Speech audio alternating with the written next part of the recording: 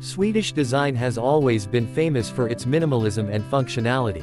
The JAS 39 Gripen fighter from Saab was no exception. Its appearance and design clearly reflect the form follows function philosophy, according to which every element of the aircraft is designed to ensure maximum effectiveness on the battlefield.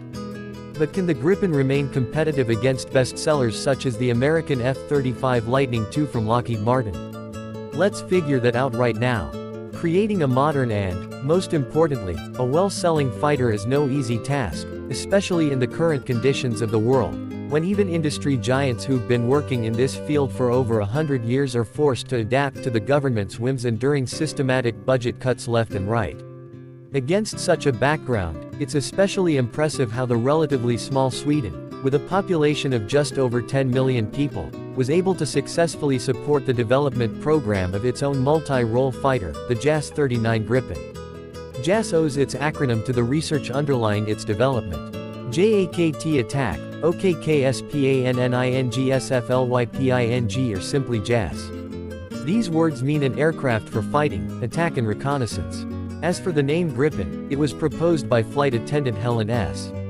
Sillen as part of a contest by Flagvapen Nip magazine in 1982. The mythical creature, combining the strength of a lion and the wisdom of an eagle, seemed to the competition jury to be an excellent combination.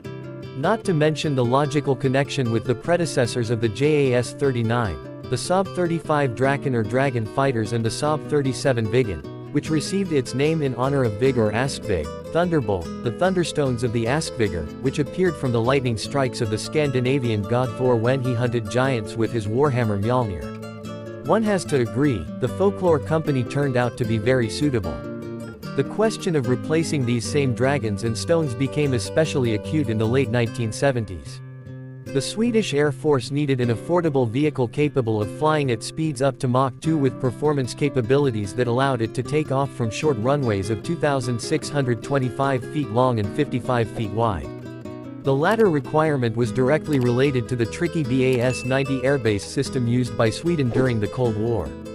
Its main idea was the defensive dispersal of the country's Air Force aircraft across many military airbases in case of war.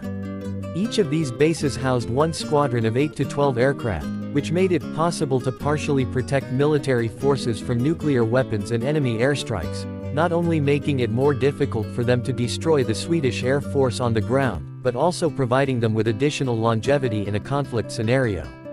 Another goal set for the engineers was to create a fighter smaller than the Viggen, but with similar or even greater range and payload.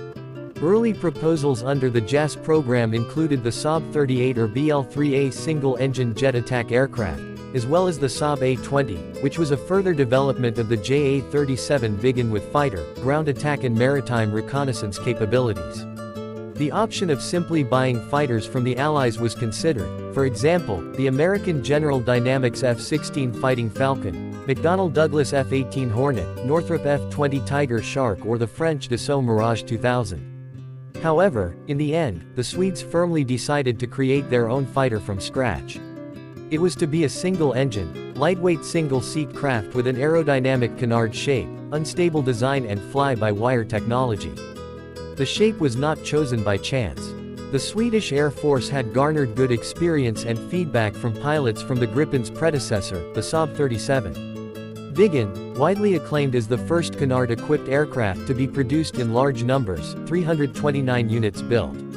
The canard control surfaces provided positive lift at all speeds, while the generous lift from the delta wing offset the rear stabilizer, which generated negative lift at high speeds and increased the overall induced drag. The intentional instability of the aircraft was evened out by the fly-by-wire digital flight control, innovative at that time. It removed many of the flight limitations, improving maneuverability and reducing drag on the Gripen. In addition to the pair of air brakes located on each side of the rear fuselage, engineers also angled the canard slightly downwards to act as air brakes, reducing the landing distance. With an eye to operation from airbases of the BOS-90 system, the Gripen has good short takeoff performance, being able to maintain a high sink rate and strengthened to withstand the stresses of short landings. Basic versions of the Gripen were equipped with the Volvo ERM-12 turbofan engine, derived from the General Electric F404 and fed by a Y-shaped air duct with splitter plates. The ERM-12 received increased performance and improved reliability to meet single-engine safety criteria, greater resilience to bird-related incidents and reduced maintenance requirements due to the redesign of several subsystems and components. By November of 2010, the Swedish fighter had secured the unofficial title of record holder among single-engine aircraft, having flown over 143,000 hours without a single engine failure or incident. However, in the latest modification of the Gripen E, also known as the Gripen E next generation, the fighter still received a new engine, the F414G, an improved version of the General Electric F414, capable of producing 23% more thrust than the current ERM-12 22,000 pounds vs 18,000 lb. Thanks to the F414G, the YOS-39E will be able to fly at supersonic speeds of Mach 1.1 with a full payload, making it one of the few fighter aircraft worldwide capable of operating at such speeds. Also, let's not forget about the longer service life of the F414G engines, reaching 8,000 hours and 15–20% better fuel efficiency compared to its predecessor RM-12.